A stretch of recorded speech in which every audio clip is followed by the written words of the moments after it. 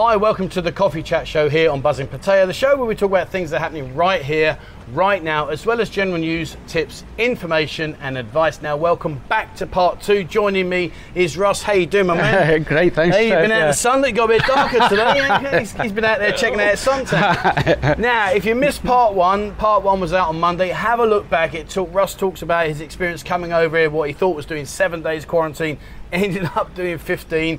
Came out of quarantine and we went into lockdown. I shouldn't be laughing really because I do feel sorry for you, I really do. But in part 1 we touched a little bit about that you are a 3-time world champion. Yeah. But I want to take, before we go into detail about your belts here, and I mean they're fantastic, fair play, I want to take you back to your childhood. Right, yeah. We spoke in part 1 that you're 5'4". Yeah. On tiptoes. On tiptoes. But obviously being a small lad, I can imagine you were quite the victim of potentially quite a lot of bullying, I'm guessing. Yeah. What started it all off was, you know, when I was young and that, and you don't notice height that much, like, you know, if they're just a bit taller. But what it was, I used to be like the joker in the class and that, like, you know, and I don't think the teacher liked me for that, like.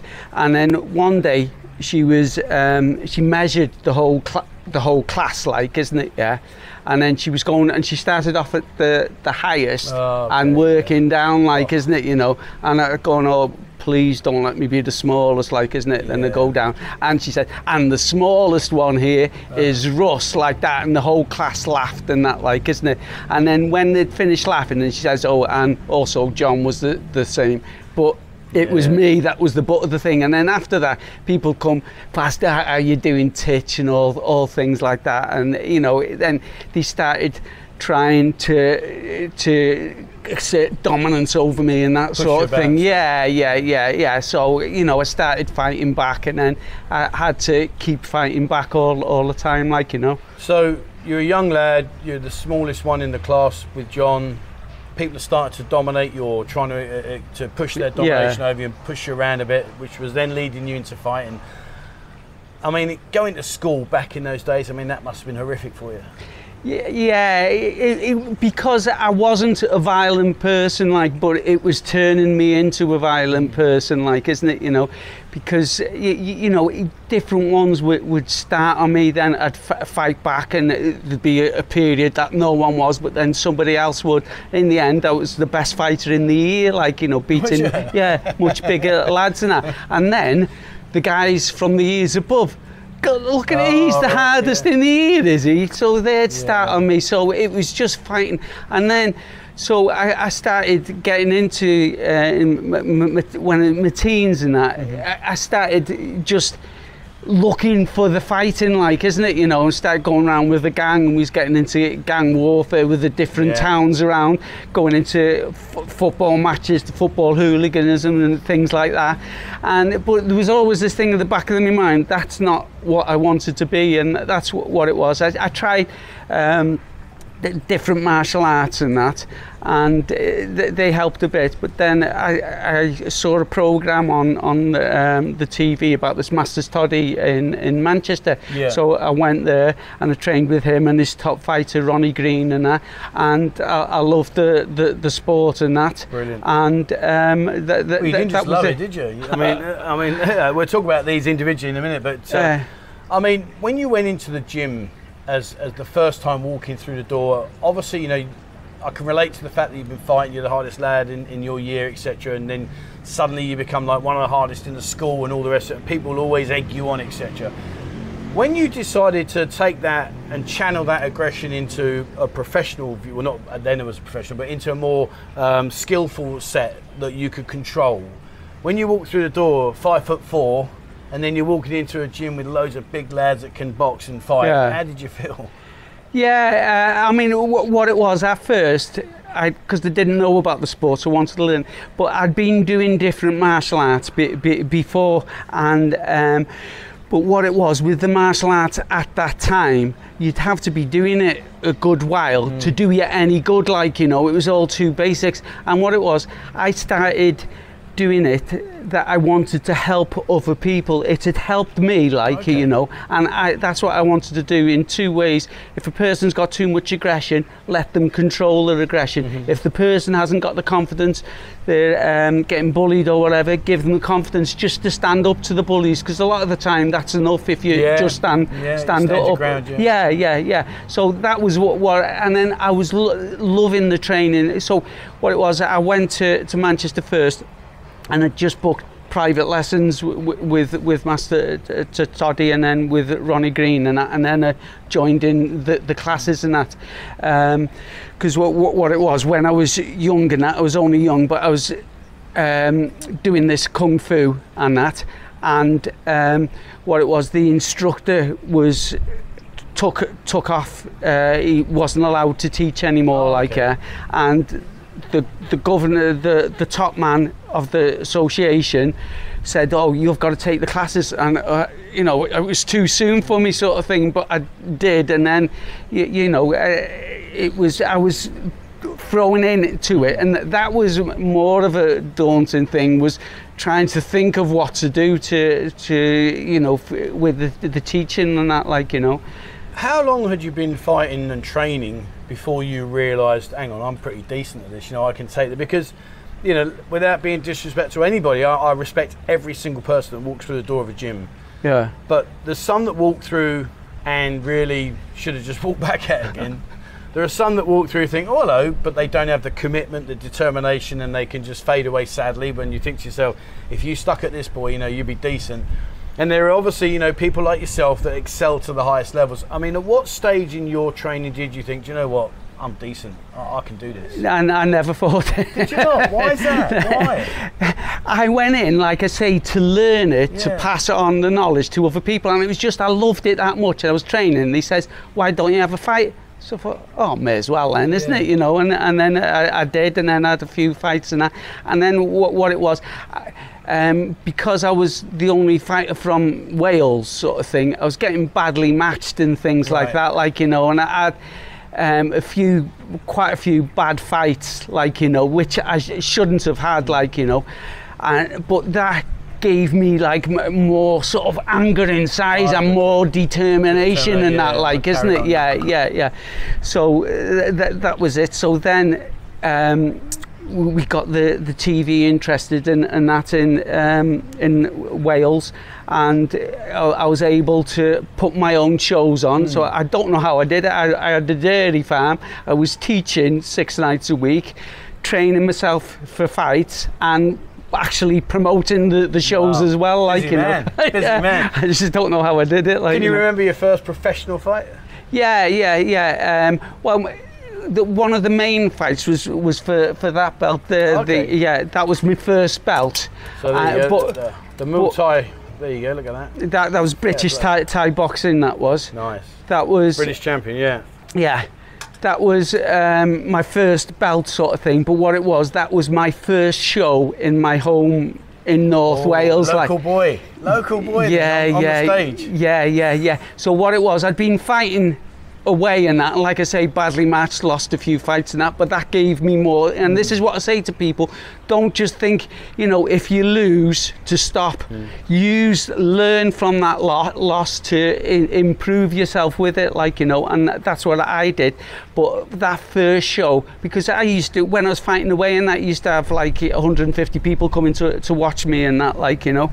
But my first show on home ground on the TV and that, and that's what made you nervous. It was funny. About 2 months before, when we'd done the organising for the show, I thought, what am I doing?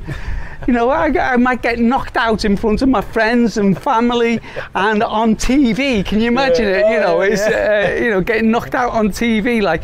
So, but then, you know, switch your mentally. You can't let that happen. And this is what I say to anyone as well: if you're thinking of fighting and that, don't go in looking at Mayweather and things like that. But you know, with the guard down and things like that, the main thing is that you don't get knocked out. So the main thing is keeping the chin down, the hands high.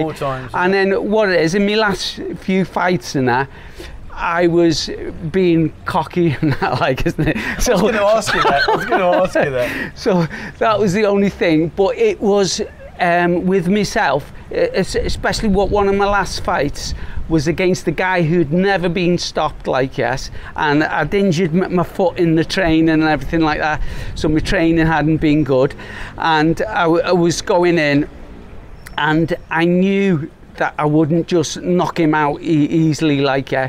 I had to show to him what he was hitting me with wasn't bothering me, and things like that. So my hands was down here, he'd hit me, I'd be shaking my head at him. Everything that I tell people not to do, I was doing, like, isn't it? You're watching McGregor, and look how he ended out. but you know, that's what I was doing. But what it did, because, like I say, because I couldn't use my lead foot, so he was ahead on points and that, like, yeah, and he was going, but I just had a plan just to kick to his back leg, which I knew he wouldn't be able to defend, just keep kicking that. And in other fights and in the gym and that, just 5 times getting hit with the shin there, it deadens the leg, and it drops you. But with him, like I say, I kept going, and what it was, I was losing on points, like, isn't it, yeah? And then at the end of the 8th round, I was going back to, it was a 12-round fight, I was going back to the corner, and I was thinking, I'd better change me tactics here, because he hasn't he showed any signs of weakening and that. And I told my corner if they ever start showing signs that his leg's hurting to let me know straight away. So just sitting down, it was on my mind, you know, should I change my tactics and that? And then the guy in my corner said, his leg's gone, they're working on it like mad.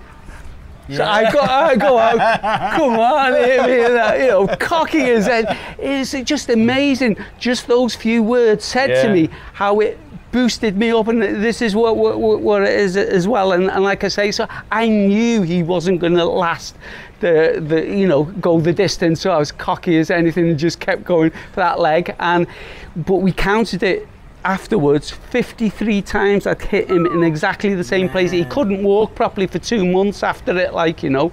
He was in bed for a good few weeks, that he couldn't get out of bed, because, you know, when your leg seizes and then it spreads to your hip and everything, like. And it's the internal bruising as well. Lactic acid and all that. Awful. So you won this belt. What was the next one out of these 2 belts? This one was a European Muay Thai. Okay, so this one was your second belt, was it? Look at that bad. Well, it weighs about 200 kilos. I mean, flipping hell. Yeah, there was other belts. I've got other belts that were in between these and that, but these, I couldn't bring them all over. Master Toddy just said it. Truck.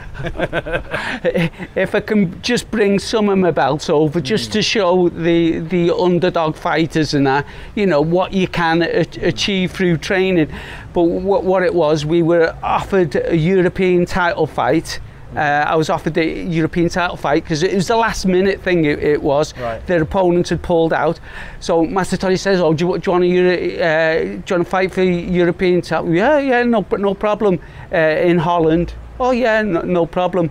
But it's for a weight group 4 times higher. 4 times higher. Super lightweight it was. I used to go down, my main fight was about 57 and this was like 63.5 kilos. Oh, that's a huge difference, isn't it?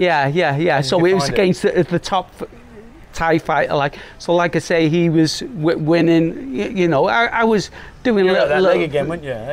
You said to me, watch my last fight, I'm having your leg, mate. 53, no, you're getting 68. Well, because this was European one, so this was before that world. That other one was a world one of my last fights. So at this stage, I wasn't cocky, like, isn't it? You know what I mean? But one of the things that I learned was to judge distance, so that I know if you throw a punch, something like that, just to move out the way, so you just miss. And but then I can go back in and that. But what it was, he was winning on points and that. He caught me with a head kick like that, and then he came in, was grabbing me, kneeing me. Then he pulled my head down, kneed me, that splattered me nose, and he thought this was it. So he come in with the big right, and as he was coming in, because I was southpaw, So I hooked him with the right hook, and that was it. Nice. But it was funny, he dropped down and he got up again, and then he goes and his legs go like that, and he dropped down again, like, you know. And it was funny after, because I was stunned by the head kick and that, you know, like I say, I'd knocked him out, and people were saying, oh, you did great, you know. And a lot of times you can't remember what happens during the fight. And I said, oh, you know, how did I knock him down? Oh, you caught him with the right hook.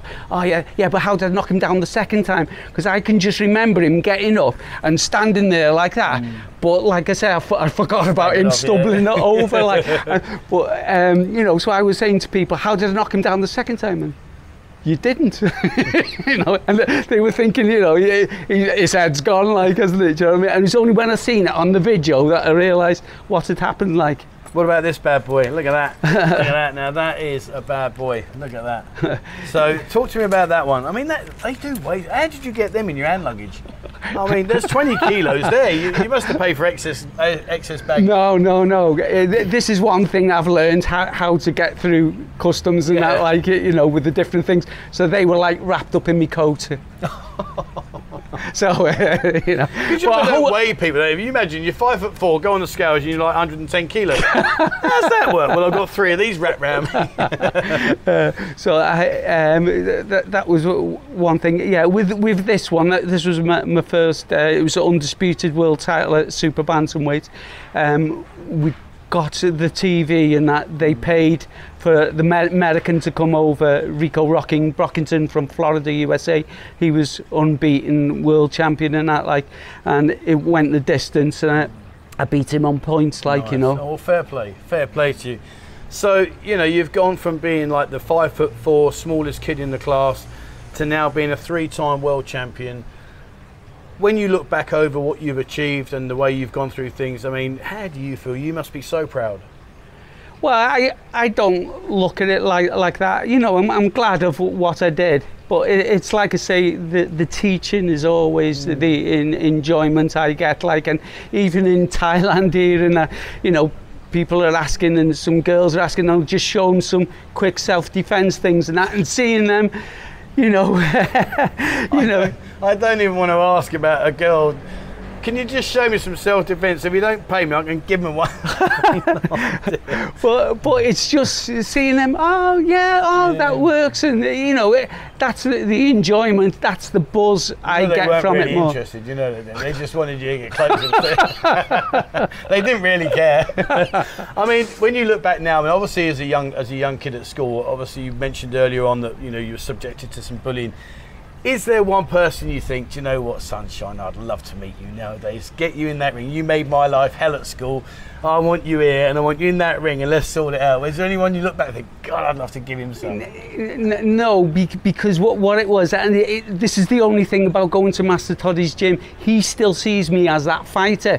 And like, I go there, you know, I keep myself fit on the bags and that, but I don't do any sparring and that, like, because like I say, if I'm against bigger lads and that, then, you know, they think, oh, he's nothing, I'm over him. So the only way I can get him is by dropping him either with the ribs or knocking him out. So I don't like going to that fighter thing like that. And, you know, when I've been attacked on the street and things like that, I try and keep away from trouble as much as I can. And when somebody's attacked me for no reason at all, the anger that I feel for them, because they've made this like beast arrive, if you know what I mean. You know, you ever sit there and go, shouldn't have done that. That was going to be a stroll in the park, now I'm in trouble. But it's like I say, the people have attacked me thinking that I've been nothing, like, isn't it, you know, and then, you know, I've dropped them or whatever, and like I say, it's been self-defense. If it was on video camera or something, people, you know, it's going a court of law. But like I say, what it is, I don't like being that person. You know, I think of myself as a nice person who likes helping people, who likes to do what he can for the welfare of animals and things like that. I'm not butterflies. Don't forget the butterflies.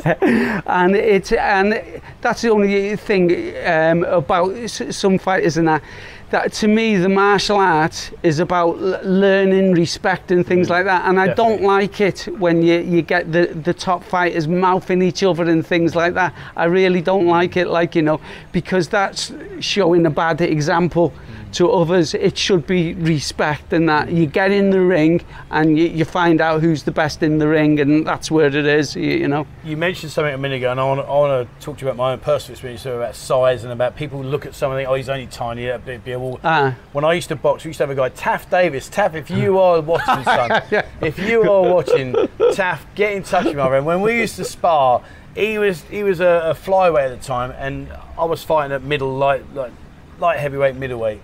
We'd spar, and he'd hit me like 10 times before I could even land it. But I'm like, dude, if you stop hitting me, I'm going to nail you. And he'd be like walking around, bang out there, bang out there. His speed, the speed and the power. I mean, he never had the power enough to like hurt me enough.